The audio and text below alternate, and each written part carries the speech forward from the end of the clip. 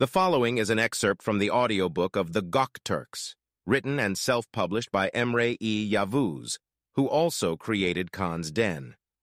In the very last chapter, he goes into detail about his motivation to write the book and recounts his personal experiences of the past few years, something which he normally keeps to himself.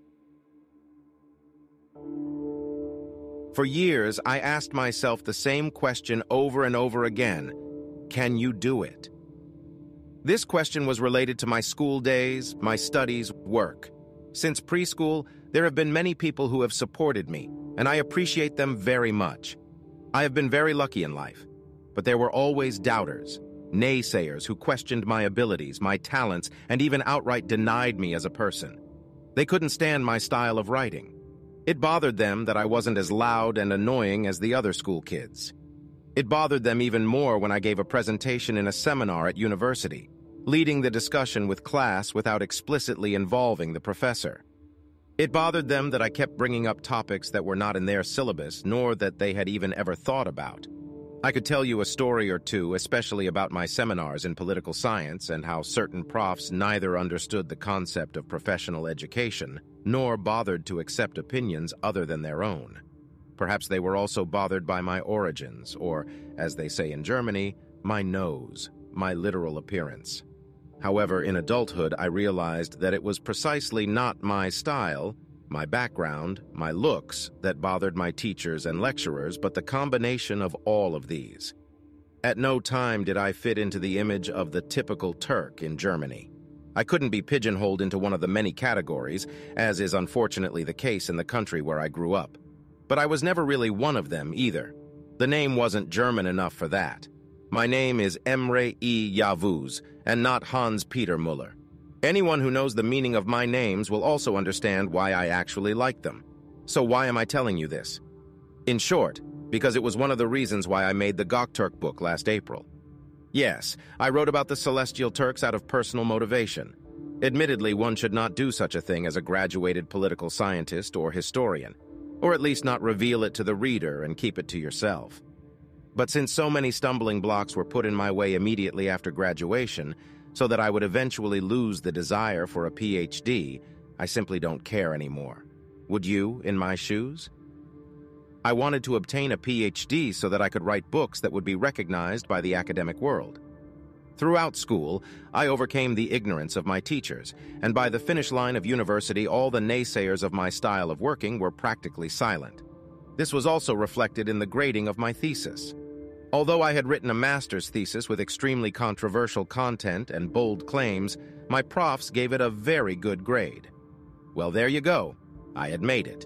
I had finally achieved my goals, graduated, and disproved many other academics and their ignorant claims.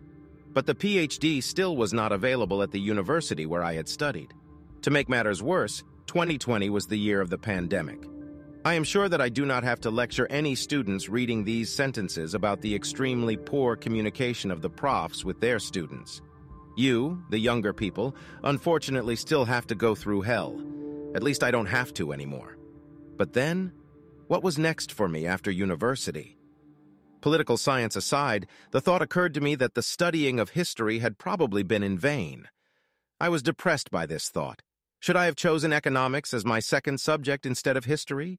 Despite my non-German last name, that would certainly have increased my chances for quicker career advancement.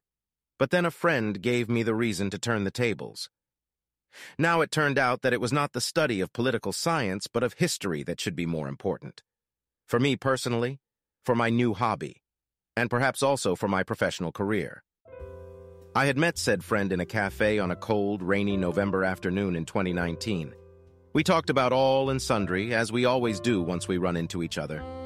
Somehow, we got onto the subject of the Uyghurs in China.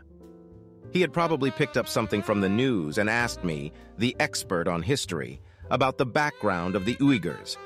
When I told him about it, he learned for the first time that the Uyghurs were actually a Turkic people. As open-minded as he is, he wanted to know more about the Uyghurs and other Turkic peoples. Time ran out and we went our separate ways. But those 1 or 2 hours with him in the cafe animated me to start a blog that same evening. On it, I wanted to tell Turkic history, to show that it consisted of more than Ottomans on one side and certain Turkic politicians on the other.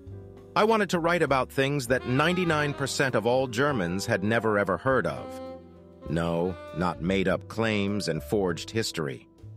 As you may have noticed, many of my sources on the Kök-Turks were written by Chinese, Byzantines, Persians, Koreans, Tibetans, Sogdians, and even Arabs. The evaluation of these sources was conducted in the 19th and 20th centuries, not only but mainly by European historians, linguists, and archaeologists. From the beginning, it was not a matter of sugarcoating Türkiye or Turkic culture for whatever reason. I noticed early on that it was precisely some Turks who were bothered by the Kök-Turks. Funny, I know. Anywhere I got into conversation with people, at university, at work, at parties, I was confronted with so much ignorance. Not just ignorance, actually, but with a mentality of wanting to remain ignorant. Is that the definition of being ignorant about one's own ignorance? Unfortunately, not everyone was like my said friend. Many simply did not want to expand their horizons.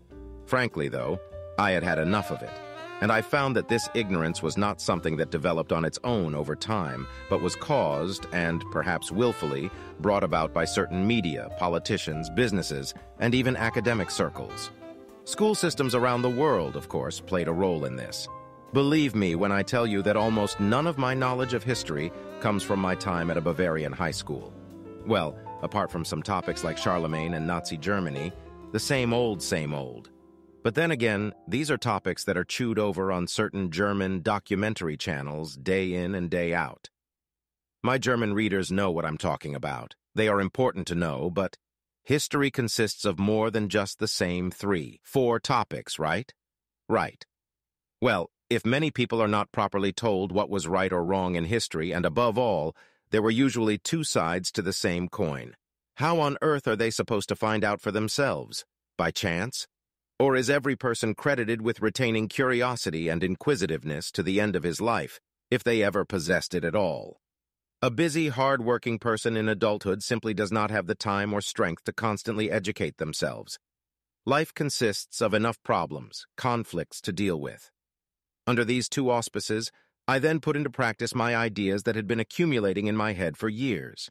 There is a group of people who would like to know more about the story but are not well versed in it, for example, said friend. And there is the other group of people who simply don't have the time. Both groups didn't need to sacrifice their valuable time for elaborate research and didn't need to wade through dusty, centuries-old books. That's okay, because I would do that for them from now on. Why else had I studied history? Out of boredom? Surely not. I quickly started to publish every blog entry about the Kök-Turks in 3 languages, including English and, of course, Turkish. The advertising I did for my blog on Facebook even brought me over 1,000 followers within a few weeks. The blog was read more by people from Germany, the Facebook posts by people from Türkiye. But writing was not enough. Just a month later, I published my first video on YouTube called Rise of the Kök-Turks. I knew that the only way to truly understand recent Turkish history, including that of the Ottomans, was to start from the beginning. Now, it's not easy to travel over 1,500 years into the past and then draw parallels to the 20th century. It gets even trickier when you want to draw lessons from history with reference to the current political situation in Türkiye. But there are parallels, patterns that keep repeating themselves, and knowledgeable as well as attentive readers and viewers of my works may have already spotted them. So I proceeded to expand my channel on YouTube. But the year 2020 and the wait for the barely attainable PhD at university almost made me give up. I suddenly had the urge to translate Rise of the Kök-Turks into German out of sheer curiosity to see if it would bring in a few more viewers. Sure enough, suddenly, the audience numbers shot up again. I even managed to reach 1,000 subscribers, a milestone for any amateur YouTuber. I had almost given up, but my family and my new subscribers stopped me from doing so. Thank the almighty sky. Instead of PhD and the fancy academic world, documentaries and YouTube were now on the agenda. Of course, I do have a job, just in case you were wondering. But it gets really interesting for me when I get to write books like this. Because in my videos, in my books, I get to really let off steam, let all my talents run wild. I did and continue to do the whole thing as a hobby, not as a full-time job. I simply have too few viewers for that, whereas 25,000 subscribers, as of March 2023, are not few. I'm glad about every single one of them. After the mini-series on the Kök-Türks, I then published a movie-length documentary in the summer of 2021 that covered the entire history of the first Kök-Türk Empire, including prehistory, lifestyle, religion, and so on. The book you are reading is a massively expanded version of that film entitled The Kök-Türks: History, Culture, and Legacy of the First Turkic Empire. The idea of making such a book in the first place had already occurred to me a few years ago, but the high audience figures for the film, of which the English version has long since surpassed the German one, by the way, motivated me to work on the book again. Admittedly, I don't have a PhD in my pocket and I don't have the support of the academia, but I have the freedom to write this book the way I like it. And I like to explain complex issues in a way that every ordinary person can understand. If you feel addressed, that's fine. All the better. If you really made so far without any real prior knowledge about the Kök-Türks, maybe even without any prior knowledge about Turkic history in general, then I congratulate you. I know that the facts of my book, of my videos, can be irritating at times. The story of the Kök-Türks also gave me a headache at some points. Believe me.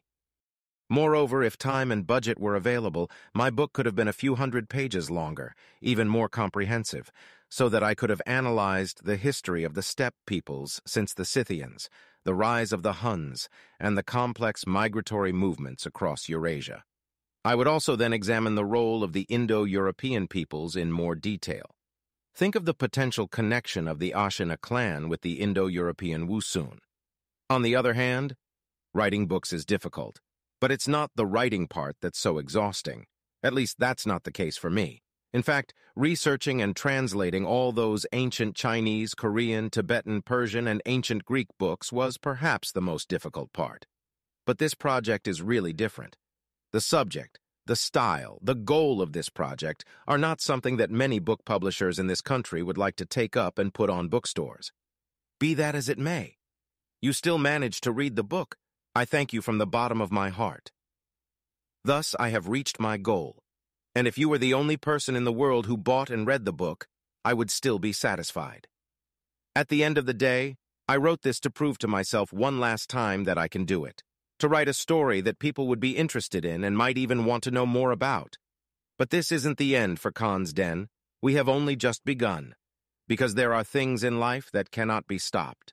The flow of time, destiny, big dreams, a strong will.